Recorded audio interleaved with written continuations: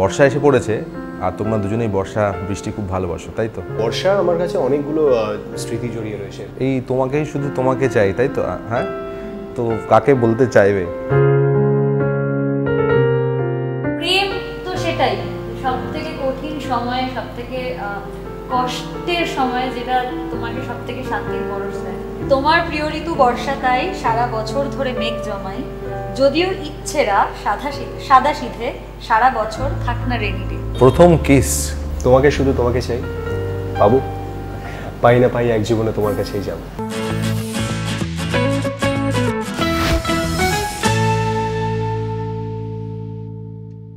নমস্কার, আডিশনে আপনাদের স্বাগত। আপনাদের সঙ্গে দেবপ্রিয়।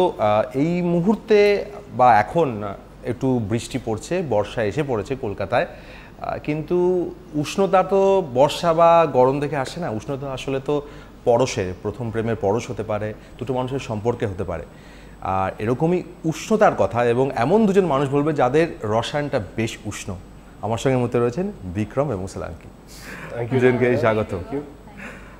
শহরের উষ্ণতম দিনে বর্ষা এসে পড়েছে আর তোমরা দুজনেই বর্ষা বৃষ্টি খুব ভালোবাসো, তাই তো? প্রচন্ড। কলকাতায় তো আরো বেশি করে। আমি তো, আমার ফেভারিট সিজন প্রিয় ঋতু বর্ষা। প্রিয় ঋতু বর্ষা, তার কারণ কি? মানে সবাই তো বলে প্যাচ পেছে কাদা কলকাতাতেও থাকেই, কিন্তু তার সঙ্গে সব কিছুরই তার প্রজ এন্ড কনস আছে, সেরকমই। তো বর্ষা মানে কি কি ইমোশন ইভোক করে? প্রেম। প্রেম, রাইট। এত ভাবার তো কিছু নেই। One word answer. আমার কাছে বর্ষা মানে প্রেম। আর যেটা বলছিলেন না প্যাচ প্যাচে, হ্যাঁ মানে উইথ এভরিথিং সেড এন্ড ডান, গরম, ওই ভয়ঙ্কর গরমের পরে বর্ষাটা আসে যেভাবে, এই যে সব কিছুকে শান্ত করে দেয়, আমার মনে হয় এরকম অনুভূতি আর কোনো ঋতুতে আসে না। তাই আমার বর্ষা খুব প্রিয়। তো বর্ষা যে কথা বলছিলে, বর্ষা ও যেমন বললো প্রেম, অ্যাকচুয়ালি তুমি আবার শান্ত হওয়ার কথা বললে। আসলে বর্ষা ওই বৃষ্টিতে সব ধুয়ে যাওয়ার মতো, মানে সমস্ত অমলিন, মানে মলিন যা মলিনতা ধুয়ে অমলিন হয়ে ওঠে আর কি। এটা বোধহয় ইম্পর্টেন্ট বোধহয় বর্ষার ক্ষেত্রে। ব্যাপারটা অনেকটা সেরকমই, সমস্ত মলিনতা কাটিয়ে ঝকঝকে হয়ে ওঠেই তো প্রেম। একদম। আর তুমি এক লাইন বলেছো প্রেম। আমি ছোট করে বলতেই পছন্দ করি, এত কথা হয়ে ওঠে না। বাট আমার মনে হয় বর্ষা আমার কাছে অনেকগুলো স্মৃতি জড়িয়ে রয়েছে বর্ষার কলকাতার। তার মধ্যে সব থেকে বেশি যেটা মিস করি সেটা হচ্ছে পাড়ায় জল জমা এবং এই জলের মধ্যে হেঁটে হেঁটে ঘুরে বেড়ানো। আমি সুলেখায় বড় হয়েছি, আমাদের গোটা পাড়া জুড়ে জল জমতো। বৃষ্টি পড়লেই আমরা যে মাঠে খেলতে যেতাম, সেই মাঠে এতটা জল থাকতো, তার মধ্যে খেলতাম। আমরা যে পুকুরে স্নান করতাম, তাতে জল উপচে পড়তো। আমরা যে রাস্তায় হেঁটে বেড়াতাম, সাইকেল চালাতাম, তাতে হাঁটু জল হতো এবং আমরা হেঁটে বেড়াতাম। তো these are my most favourite memories বর্ষার। তারপরে তো তার পরবর্তীকালে গিয়ে তো প্রেম অনুভূতি বুঝলাম, তার আগে তো বুঝতামও না। তো বর্ষার জীবনের নানান সময়ে নানান স্মৃতি জড়িয়ে রয়েছে এবং সবটা মিলিয়ে মিশিয়েই আজকের দিনে কলকাতায় দাঁড়িয়ে কলকাতার আজকের বর্ষা। রাইট। আর এই উষ্ণতম দিনে, যদিও নাম শহরে উষ্ণতম দিনে, আমার কেন জানি না মনে হয়েছে, আমি জানি না অন্যরা কি বলেছে, উষ্ণতম দিনেটা উষ্ণতাটা প্রেমের উষ্ণতা, রাইট? প্রেমের উষ্ণতা, শহরের উষ্ণতা, সম্পর্কের উষ্ণতা আর পরশের উষ্ণতা, যেটা আমি শুরুতেই বললাম। Warmth of a relationship of the people and of the city, সেটা খুব ইম্পর্টেন্ট, খুবই। মানে এই ছবিতে যদি তুমি আমায় জিজ্ঞেস করো যে এই ছবি স্টারকাস্ট কি, তাহলে আমায় বলতে হবে শহর কলকাতা, তারপরে আমি, তারপরে মানে যাই হোক, তারপরে সোলাঙ্কি, তারপরে আমি, and the rest of us. আর শহর কলকাতা হচ্ছে the biggest star of the film. শহরটা চরিত্র, অবভিয়াস। একদম। এই গানটা আছে না, শহরের উষ্ণতম দিনে বৃষ্টির নিঃশ্বাস তোমায় দিলাম, ব্যাপারটা অনেকটা ওরকমই আর কি। সব থেকে উষ্ণতম দিনে মানে প্রেম তো সেটাই সব থেকে কঠিন সময়, সব থেকে কষ্টের সময়, যেটা তোমাকে সব থেকে শান্তির পরশ দেয়। আই থিঙ্ক দেয়ার, মানে ওই জায়গা থেকেই বোধহয় গল্পের নামটা এসেছে। রাইট। এই তোমাকেই শুধু তোমাকে চাই, তাই তো? হ্যাঁ, তো কাকে বলতে চাইবে বা কাকে কাকে বলেছো এখন অবধি? অনেকে, তারা কেউ আমাকেই শুধু আমাকেই চাইনি, সেই জন্য ব্যাপারটা দাঁড়ায়নি। এটা বিশ্বাসযোগ্য? ও বলেছে এবং তাকে, এবং যে তোমাকে শুধু তোমাকে চাই, আমাকে যে বিশ্বাসযোগ্য। বাট না, আমার মনে হয় যে এক্স্যাক্ট শব্দে আমরা না বল, আমি শব্দে তো শুধুমাত্র অনিন্দিতাকে বলেছি, মানে ঋতুবান বলেছে অনিন্দিতাকে। বাট এত গুছিয়ে শব্দে তো আমি এমনিও কথা বলতে পারি না। মানে তুমি অরিজিনালি প্রেম করার সময় এগুলো বলোনি? আমি তোমাকে শুধু তোমাকে চাই, পাবো তো যথেষ্ট ভালোই বলো, এত গুছিয়ে না, সেটা আমি জানি না। সেটা বাট এত এরকম ভাবে বিভিন্ন নাম্বার দেখে দেখে ফোন করে আমার না মানে আমার রোমান্টিক সাইডটা বোধহয় এরকম নয়, বা আমি এইভাবে রোমান্টিসাইজ করতে পারি না, আমারটা আরেকটু অন্যরকম। কিন্তু ঋতুবান যেভাবে অনিন্দিতার সঙ্গে প্রেম করতে চায় বা প্রেম করে বা যেভাবে অনিন্দিতার দিকে তাকায়, তাতে এই শব্দগুলো বড্ড ভালো যায় বলে মনে হয় আমার। আচ্ছা, তো তুমি ও যেটা বললো সেটা তুমি তো সেটা মানছো না, অ্যাকচুয়ালি মানছো না? মানছি না, কিন্তু সেটা ক্যামেরার সামনে বলতে চাই না, মানে তা বোঝাই যাচ্ছে। যাই হোক, সেটা আমাদের বুঝে নিতে হবে, যেমন রিড বিটুইন দ্য লাইনস। হ্যাঁ, তো না, যখন কথাই হলো, মানে সোলাঙ্কি কি সত্যি প্রত্যাখ্যাত হয়েছে কখনো, না উল্টোটাই হয়েছে বেশি? না না, সব রকম হয়েছে, সব রকম হয়েছে, প্রত্যাখ্যাত হয়েছি, প্রত্যাখ্যান করেছি। প্রেমে না ব্যাপারটা খুব স্বাভাবিক আমার মনে হয়। আগে মনে হতো না, আগে মনে হলো এরকম, আগে মনে হতো, আর আমার জীবনে প্রত্যাখ্যানটাই বেশি। তো আগে মনে হতো যে এরকম কি করে হতে পারে। যত বড় হয়েছি বয়সের সাথে সাথে মনে হয়েছে যে আমি যাকে ভালোবাসি সে যে আমাকে উল্টে ভালোবাসবে এটা বাধ্যতামূলক নয়, এবং যে আমাকে ভালোবাসে তাকেও যে উল্টে আমি ভালোবাসবো এটা তো বাধ্যতামূলক নয়। মানে এটা আমাদের ছোটবেলায় বুঝতে খুব অসুবিধা হয়, বড় হতে হতে সেটা আমরা বুঝতে। এটা সবথেকে বড় রিয়েলাইজেশন আমার মনে হয়, যে প্রেম বিষয়টা তো আমার যদি প্রেম পায় বা যার পেয়েছে তার, এবার সবসময় যে একইভাবে উল্টো দিকে রেসিপ্রোকেশন পাবোই বা সারা জীবন সে রেসিপ্রোকেশনটা থেকে যাবেই, এটা তো বাধ্যতামূলক হতে পারে না। রিলেশনশিপ বলো, প্রেম বলো, সেটা তো কোনো একটা গ্যারান্টি কার্ডের সাথে আসে না, সেটা একটা অনুভূতি, সেটা সময়ের সাথে সাথে সব রকম অনুভূতি তো মানুষ পাল্টালে হ্যাঁ অনুভূতিও পাল্টাতে পারে নিশ্চয়ই। প্রেমের ধরন পাল্টায়, ভালোবাসার ধরন পাল্টায়। রাইট। ফেভারিট প্রেমের লাইন? তোমাকে শুধু তোমাকে চাই, পাবো পাই না পাই এক জীবনে তোমার কাছেই যাবো। তোমার এখন রিপিট করলে হবে, ও বলে ফেলেছে। যদি তুমি আজকে পোস্ট করেছো, তুমি পোস্ট করেছো, তুমি ওকে ফলো করে তুমি জানতে পেরেছো। না, আমি তোমাকেও ফলো করি, আমিও পোস্ট করেছি সেটা দেখো না। তো তুমি বলো, কিন্তু তুমি তো দেখো ওর কথাবার্তায় পরিষ্কার যে ও তো, তুমি নিজেই বলেছো যদি ঋতুমানে তাকিয়ে যদি বলে অনিন্দিতা যদি, তাহলে অনেক বেশি সেটা তো মনে হয় প্রেমের লাইন। সুতরাং ওর দিকেই আমি, হ্যাঁ নিশ্চয়ই অনিন্দিতা বসে আছে, তুমি এই মুহূর্তে ঋতুমান না না আমি ঋতুমান বলিনি, আমি মানে বলতে চাইছি, এবার আমার রিপ্লাইটা জানতে চাই। আমার ফেভারিট প্রেমের লাইন, আমার ফেভারিট প্রেমের লাইন পাবলো নেরুদার একটা লাইন আছে, I want to do to you what the spring does to the cherry trees. বাহ, দারুণ, খুব সুন্দর ডেপথ। আচ্ছা, শহরে উষ্ণতম দিনে বৃষ্টি পড়ছে আর এটা ক্যাফের মতন জায়গায় বসে আছি, ক্যাফে লায়ন যাই বলি না কেন, কফি তো চাই। তো এই ওয়েদারে কফি না হলে রাইট, কফি কোথায় এসে গেছে দেখি, কফি। ধন্যবাদ sir, thank you so much. কোনটা স্ট্রং আর কোনটা নরমাল? কোনটা স্ট্রং? দুটোই স্ট্রং। বাহ, এই ফুলটা আমি নিলাম, ভালোবাসা। চিয়ার্স। Thank you. বাহ, সুন্দর, থ্যাংক ইউ।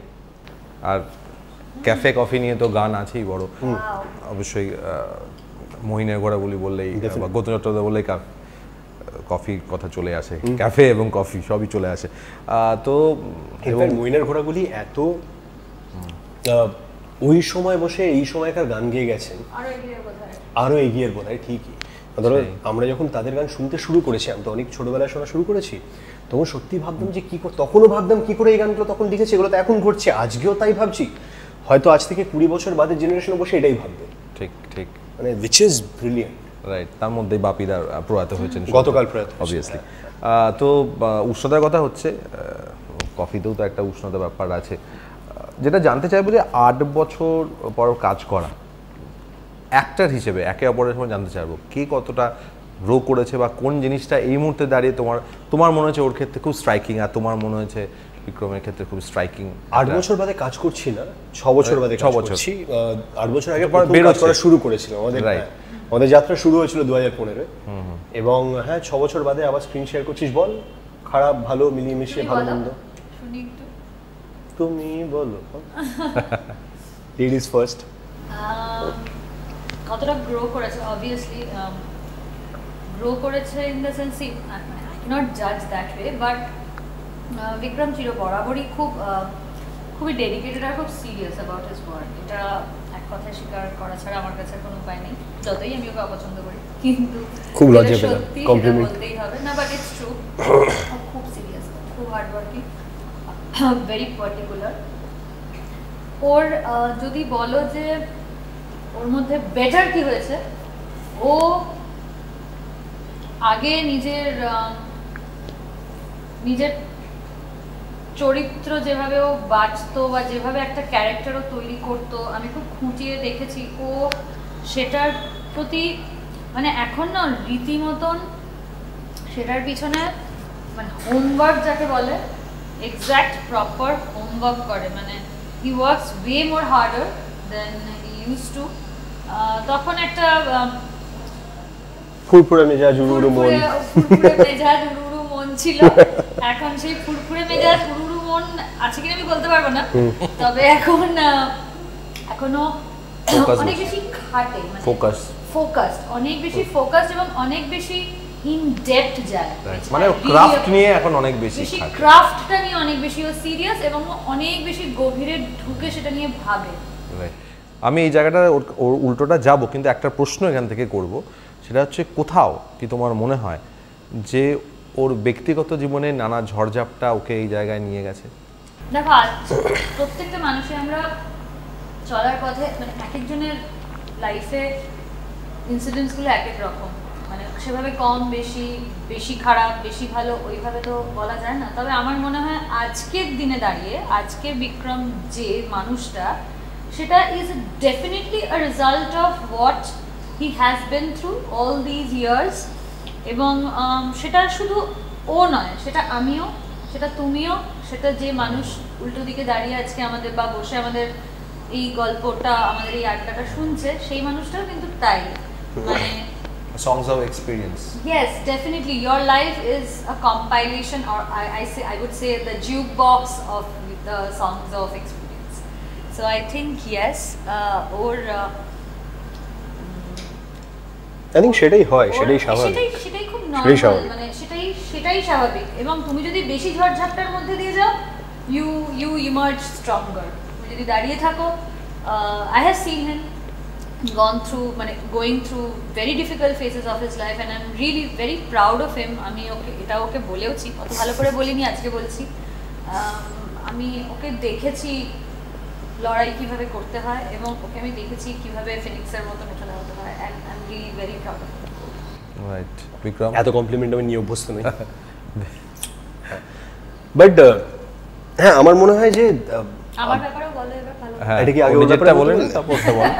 না, আমি একটা জিনিস বলে শুরু করবো, ইনফ্যাক্ট যে আমি এটা আগেও বলেছি বহুবার, বহু ইন্টারভিউতে, আবার বলছি যে আমার বিশ্বাস যে যখন আমরা সবাই জন্মগ্রহণ করি, আমরা কি ওপর থেকে চুক্তিতে সই করে আসি না যে শুধু ভালো সময় আসবে, কোনোদিন খারাপ সময় বা ডিফিকাল্ট সময় আসবে না। সুতরাং ভালো সময় এলে যেমন আমরা সেলিব্রেট করি, খুবই আনন্দে থাকি, ভাবি এটাই তো আমাদের প্রাপ্য, যদি ডিফিকাল্ট টাইম আসে বা খারাপ সময় আসে, ওটাও মেনে নেওয়াটা আমাদের জীবনযাত্রার একটা খুব ইম্পর্টেন্ট পার্ট। ওটা মেনে নিতে হবে, কিন্তু এটাও জানতে হবে যে ভালো সময় যদি এসে সারা জীবন না থাকে, খারাপ সময় সারা জীবন থাকবে না। This too shall pass. That's the go-to word in my life, বহু বছর ধরে এখন।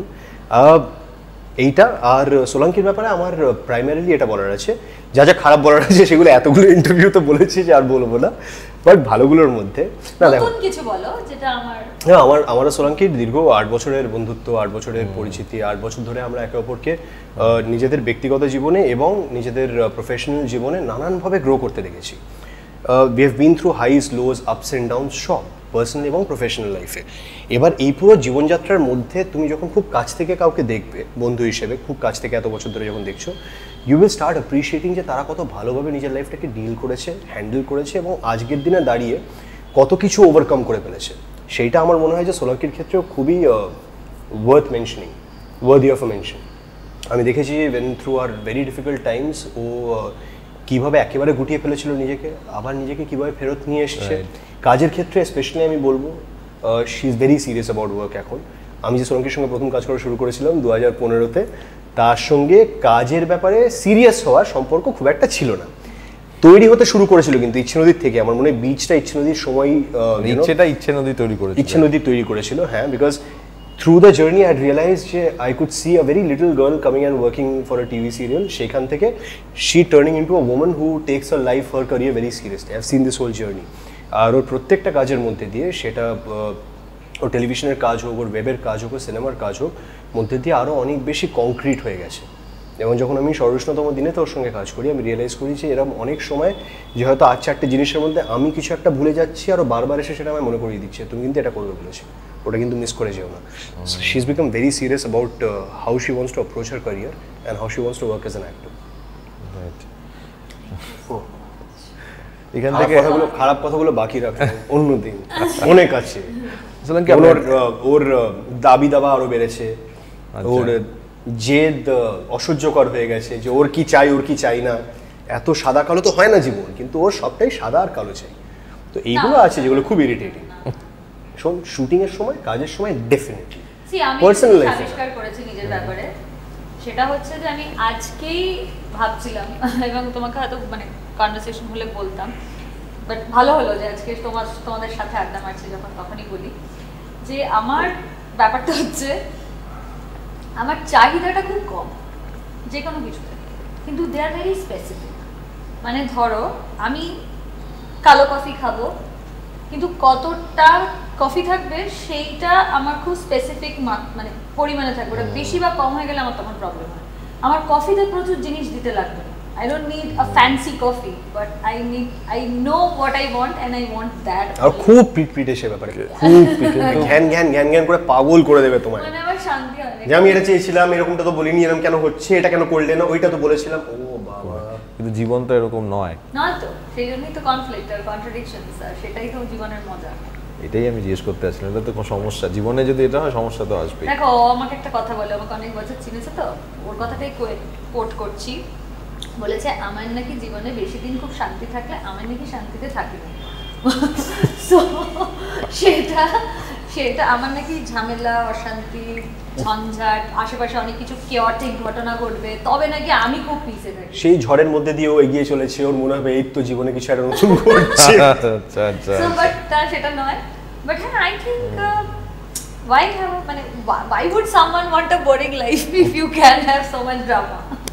আচ্ছা আচ্ছা, বুঝতে পেরেছি। ড্রামা পিস, ড্রামা শান্তি চাই। He is a peace person, not the drama person. Right. এই জায়গা থেকে একটা কথা, সোলাঙ্কি, ওভার দ্য ইয়ার্স তোমাকে যেটুকু দেখেছি বাইরে থেকে বা তোমার জীবনযাত্রায়, একটা সময় ছিল তুমি ব্যক্তিগত জীবনকে অনেক বেশি প্রাধান্য দিতে কেরিয়ারের থেকে, অন্তত আমার মনে হয়েছে, আমি জানি না, আমার অবজারভেশন। কিন্তু এখন আমার মনে হয় যে তুমি কেরিয়ারটাকে সামনে রাখছো।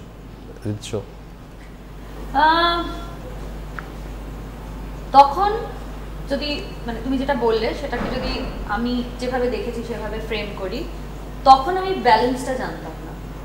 I didn't know how to balance, because I am a very emotional person.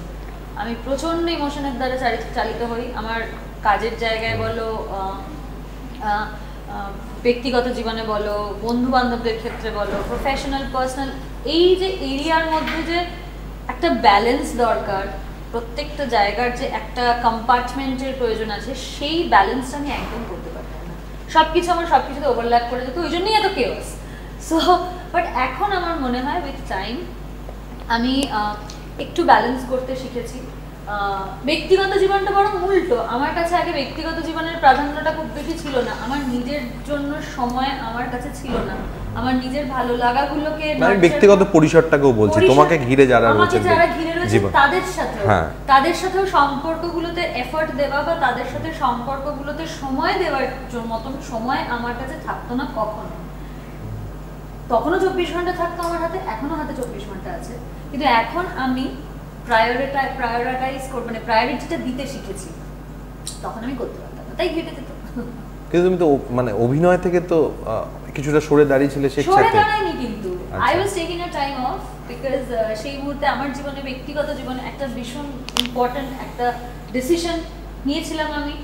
I wanted to experience that fully, মানে আমি হাফ হার্টেডলি কিছু করতে পারি না। সো আমার মনে হয়েছিল যে তখন আমি এটা করতে চাই, যেটা আমি যে ডিসিশনটা নিয়েছি সেটার সাথে আমি চলতে চাই। তারপরে আস্তে আস্তে with time things change and people change and their decisions change too. আচ্ছা, মানে তাতে কোনো আক্ষেপ নেই না, আমার জীবনে কোনো আক্ষেপ।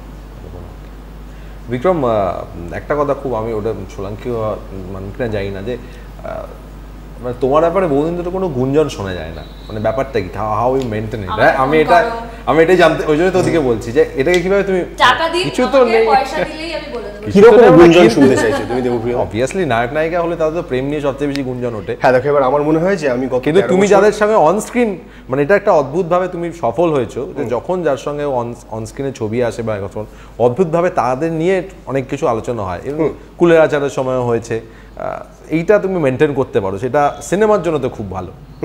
না, আমি খুব শাহরুখ খানের ফ্যান। আমি বিশ্বাস করি যে হিরো আর হিরোইন যখন অন স্ক্রিন আসছেন এবং যদি একটি প্রেমের গল্প হয় তাহলে তাদের রসায়ন নিয়ে যদি কোনো আলোচনাই না হলো তাহলে আমার ফেলিয়ার অ্যাজ অ্যান অ্যাক্টর। আমি বিশ্বাস করি এটা। তো and I have been blessed with brilliant co actors যারা আমার সঙ্গে যখন কাজ করেছে তারা তাদের সবটা দিয়ে কাজটা করেছে, আমিও তাই চেষ্টা করেছি।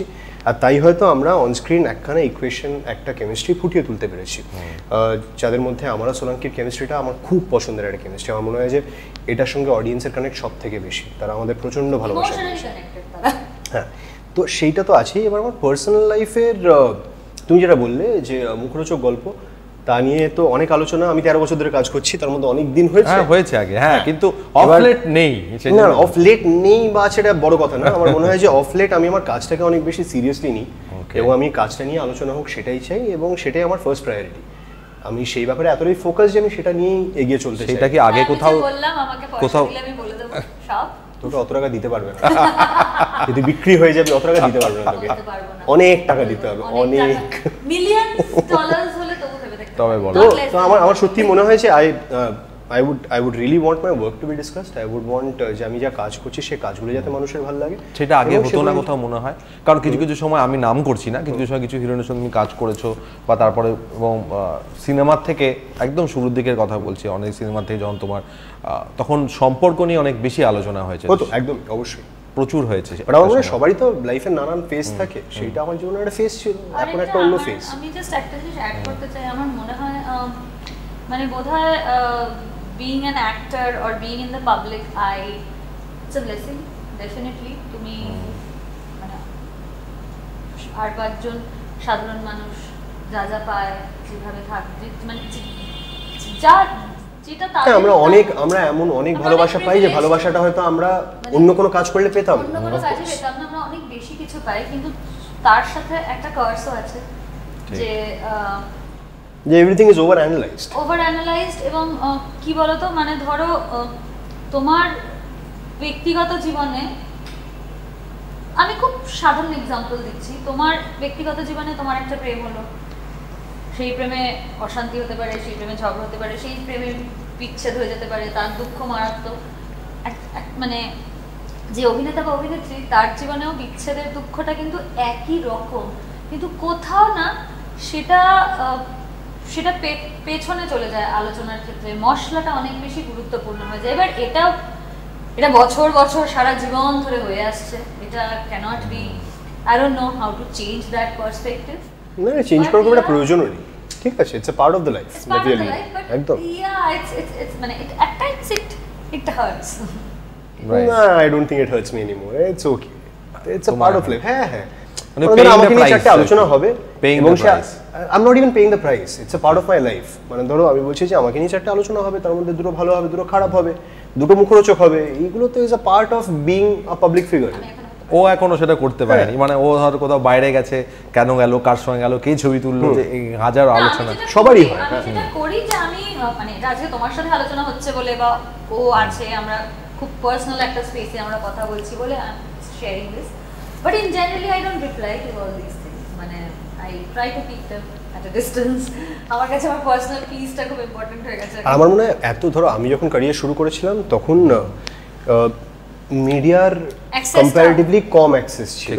ধরো প্রিন্ট হতো, নিউজ চ্যানেল হতো, এইগুলো প্রাইমারিলি, বা কিছু ম্যাগাজিন হতো, তাও অনেক কম সংখ্যায়। এখন ডিজিটাল পোর্টালের নিউজ, এবং প্রত্যেক ডিজিটাল পোর্টালের টার্গেট থাকে কটা করে খবর করতে হবে অমুক তসুক। সেই চেষ্টায় বা সেই প্রচেষ্টায় যেরকম নিউজ, যত রকম নিউজ বেরিয়ে আসে, এমনিও তুমি চেষ্টা করেও কিছুই জোর করে আটকে রাখতে পারবে, সে সত্যি হোক বা মিথ্যে হোক। মানে দাঁড়ায়, এবার তার মধ্যে 19টা তো ভুলই হবে, 20টা তো ঠিক হতে পারে না। তুমি এটাকে কি কনফিডেন্ট, এটার সঙ্গে কি কনফ্লিক্টে যাবে, তার থেকে হোক, হচ্ছে হোক, দ্যাটস ফাইন। বুঝতে পেরেছি। না ফ্রন্ট পেজ এটা যেটা হয় এটা নিয়ে একটা মানে বড় ডিসকাস সবসময় হয় যে যখন এটা বলা হয় যে তখন যারা ওপারে থাকে তাদের মনে হয় যে না ওরা তো পাবলিক লাইফ পাবলিক যেহেতু ওরা পাবলিকের পছন্দের, তাই তাদের লাইফে কিছু ঘটলে পাবলিক রিঅ্যাক্ট করবে। আবার কেউ না আমি বলছি না আমি বলছি উল্টো ছিল না আমার বক্তব্য ছিল যে একই সাবজেক্টে যদি 20খানা সম্পূর্ণ আলাদা নিউজ হয় না আমি বলছি তার মধ্যে 20টা তো ঠিক হতে পারে না ঠিক না আমি বলছি আমি তোমার ওভারঅল যে আলোচনাটা আমাদের যেখানে হয়েছিল সেটা থেকেই বললাম আর কি যে এই আলোচনাটা বা এই তর্কটা চলবেই আর কি, এটা চলবেই কোনো সময়। কিছু মানুষ ধরো পাবলিক ফিগারদেরও একটা পার্সোনাল লাইফ তো থাকবেই সবারই থাকে আর যারা পাবলিক নয় এমন পাবলিক ফিগার নয় বলে অন্যদের পার্সোনাল লাইফ সামনে আসে না, বা কারণ প্রত্যেকের জীবনে প্রত্যেকে তো মানুষ প্রত্যেকের জীবনে এরকম ঘটনাগুলো ঘটে। মানে বক্তব্য আছে যে it's not on viewers always, মানে এটা তাদের সবটা তাদের কোর্টে বল তুলে দেওয়া বা তাদের দিকেই আঙুলটা তুলে দেওয়াটা খুব ভুল কাজ হবে। তার কারণ যখন আমি জানি ধরে এবার আমি তো এটা বললাম যে যখন আমার জীবন নিয়ে চর্চা হয় তখন সবসময় যে আমার শুনতে ভালো লাগে তা না, বাট আবার এটাও true as a human being, as an actor, I know I'm a public person. So আমারও কিছুটা দায়বদ্ধতা, যদি আমি না চাই তাহলে আমি যদি চাই আমার ব্যক্তিগত জীবন ব্যক্তিগত থাক, তাহলে আমার মনে হয় আমার ব্যক্তিগত জীবন সেটা করা সম্ভব। সেটাই বোধহয় বিক্রম এখন সেটা করে ফেলে, সেটা করা হ্যাঁ সেটা বিক্রম করতে পেরেছে, কিন্তু একটা শুরুর দিকেও করতে পারতো না বা করতো না আমি জানি না। আমি কোনো ফিল্মি ফ্যামিলিতে জন্মগ্রহণ করিনি, আমি খুব সাধারণ একটি বাড়ির ছেলে, খুবই মধ্যবিত্ত বাড়ির ছেলে, যাদের মধ্যে মানে আমার গোটা গোষ্ঠীতে কেউ কোনোদিন অভিনয় জগতে ঢোকেইনি। আমার জানাই ছিল না একজন পাবলিক ফিগারের কিভাবে মানে নিজেকে প্রেজেন্ট করা উচিত, কি বলা উচিত কি বলা উচিত না, কি করা উচিত কি করা উচিত না। I have learned this with the journey. তো প্রথম দিন থেকে সব শিখে কি করেই বা আসবো, সম্ভব না। লেসন্স এক্সপেরিয়েন্সেস, সেখান থেকে আমার মনে হয়েছে যে আমি কি করতে চাই, কি বলতে চাই, কি বলতে চাই আর কোনটা চাই না, এটা ক্লিয়ার। রাইট। এই একটু ভারী হয়ে গেছে একদম ডিরেক্ট একটু অনুতে যাবো যে এই মুহূর্তে দাঁড়িয়ে বর্ষা, বাইরে বৃষ্টি হচ্ছে, এখানে বসে আছো, কফি আছে, পাশে তোমার সঙ্গী অবভিয়াসলি আমি সিনেমার ক্ষেত্রে কি বলতে চাইবে, কোন লাইন, কোন গানের লাইন বা কিছু কি বলতে চাইবে, দুজনেই বলবো ইমিডিয়েট নাও। পড়বো বিউটিফুল সং। তোমার প্রিয় ঋতু বর্ষা, তাই সারা বছর ধরে মেঘ জমাই, যদিও ইচ্ছেরা সাদা সিধে সারা বছর থাক না রেনি ডে, সারা বছর ধরে বৃষ্টি হোক শুধু না ভেজে যেন তোমার চোখ, শ্রাবণে ভরে থাক ফাগুন চাই, তোমার প্রিয় ঋতু বর্ষাতে। অনেক লম্বা, আমি শুনিনি এই গানটা কোনোদিনের আগে, শুনতে হবে প্লিজ পাঠান। বিউটিফুল সং, প্রেমের গান, ওর জন্য ওইটা বাদ দিয়ে বল। অঞ্জনদার একটা গান আমার সবথেকে পছন্দের, বৃষ্টির গান, যদিও সেটা প্রেমের গান না, সেটা বিরহের গান বেশি। বিরহ তো প্রেমেরই অংশ, প্রেমের অংশ কিন্তু অনেক বেশি কষ্টকর। তো প্রেমে কষ্ট থাকবে।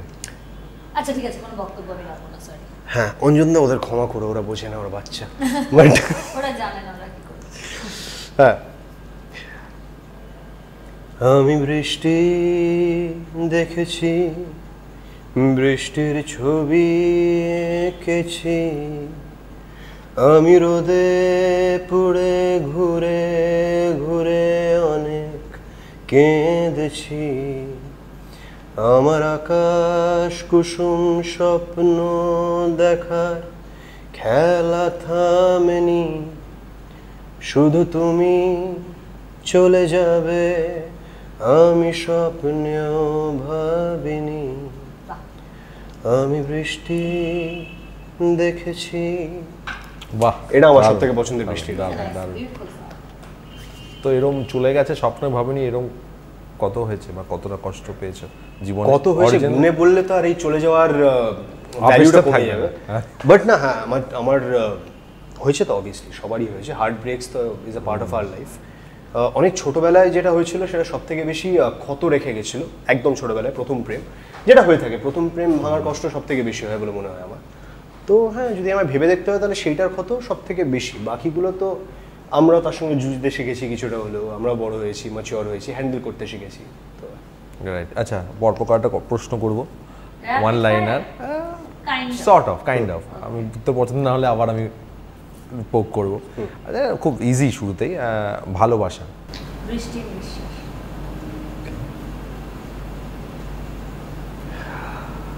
আমার কাছে এই মুহূর্তে পিস। যদি এটা ভালোবাসা হয় তাহলে সেটা আমার অনেকটা শান্তি দেবে। আচ্ছা, তার মানে তুমি ভালোবাসার মধ্যে এখন শান্তি খোঁজো? অনেক পছন্দ। ওইটাই তো বৃষ্টির নিঃশ্বাস, উষ্ণতম দিনে বৃষ্টির নিঃশ্বাস। আচ্ছা, প্রথম প্রেম? প্রথম প্রেম উন্মাদনা। আচ্ছা, কবে? অনেক ছোটবেলায়, আমি ছোট থেকেই পারতাম। ক্লাস 5 থেকে? না, এক্সকিউজ মি, না, আমি ক্লাস তাও ক্লাসেই আছে ব্যাপারটা। স্কুলে 11 12। ওকে। সেকেন্ড ইয়ার, অনেক দেরিতে। ছোটবেলায় আমি কেউ পাত্তাও দিত না, সেটাও সত্যি। ও হচ্ছে কি বলতো, আমি হচ্ছে খরগোশ আর ও হচ্ছে টমেটোস। পরে এগিয়ে গেছে। হ্যাঁ, কলেজ সেকেন্ড ইয়ার, উন্মাদনা একদমই প্রথম প্রেম তো উন্মাদনা। মনে হয় পৃথিবী এটাই, বেলারাম উন্মাদনা, এখানেই শুরু এখানেই শেষ পৃথিবী। আচ্ছা, এই ওই তুমি তো ভালো বুঝবে, ও জানবে নিশ্চয়, লাস্ট রাইড টুগেদার। হ্যাঁ। তো প্রথম কিস কোথায়? প্রথম চুম্বন কোথায়? এরে আমার কোথায়, মানে কি প্রথম চুম্বন অনুভূতি তো জানবই, কিন্তু কোথায়টাও জানতে চাই, সেটা খুব ইম্পর্টেন্ট। বোধহয় কলেজে। ও হাসছে, ওর কিছু একটা কেস আছে, হবে ওর কিছু কোথাও এমন কোথাও হয়েছে। খুব খারাপ। আমার কলেজে ঠাকুরবাড়ি। বললাম ওর জায়গাটা এমন কিছু তো আছে যেটাতে গোলমাল আছে, ও এত হাসতে শুরু করেছে কোথায় বলাতেই। কলেজের করিডোর, প্রিন্সিপাল স্যার ক্ষমা করবেন। না, ঠাকুরবাড়ি যার বাড়ি থেকে বলতে পারবো না। বাহ, অনুভূতি অনেক আছে অনেক, তোমারও আছে, ওরও আছে। যেখানে প্রেম করেছো বেশি, সবচেয়ে বেশি প্রেম করেছো, এবং যদি আবার সুযোগ পাও এই পাবলিক আই থেকে দূরে প্রেম করতে, গঙ্গার পার ময়দান, মানে একটা বর্ষার বিকেলে ময়দান, একটু সন্ধ্যের দিকে গঙ্গার পার, একটু না অনেকটা রাতের দিকে কলকাতার রাস্তাঘাট মিলিমিশে। নর্থ ক্যালকাটার কিছু পুরনো রাস্তা, যে রাস্তা একটু রাতের দিকে, যেটাও বললো, হাঁটতে আমার খুব ভালো লাগে। নর্থ ক্যালকাটা, সেন্ট্রাল ক্যালকাটা, কলকাতার কিছু পুরনো রেস্তোরাঁ আছে, অনেক পুরনো রেস্তোরাঁ, সেগুলো ভালো লাগে। একাডেমি চত্বর আমার খুব প্রিয় জায়গা, খুবই প্রিয় জায়গা। এখনো যাও মাঝে? এখনো যাই। এবং ওই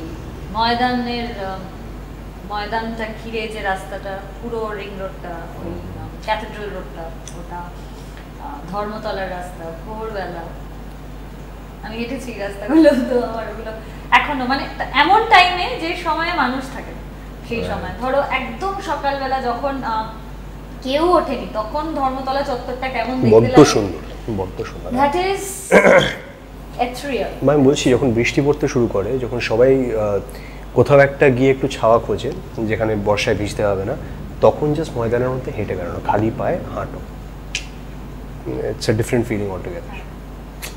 একটু একটা কারোর হাত ধরে, তোমার সব থেকে পছন্দের মানুষ, হাত ধরে বৃষ্টির মধ্যে ভিজতে ভিজতে খালি পায়ে হাঁটো, এটা খালি পায়ে, ইটস ব্রিলিয়েন্ট। হ্যাঁ, মানে আমি বৃষ্টিতে ভিজতে এবং ভিজতে ভিজতে হাঁটতে ভীষণ ভালোবাসি। প্রিয় প্রেমের ছবি, সিনেমা? কত বলবো।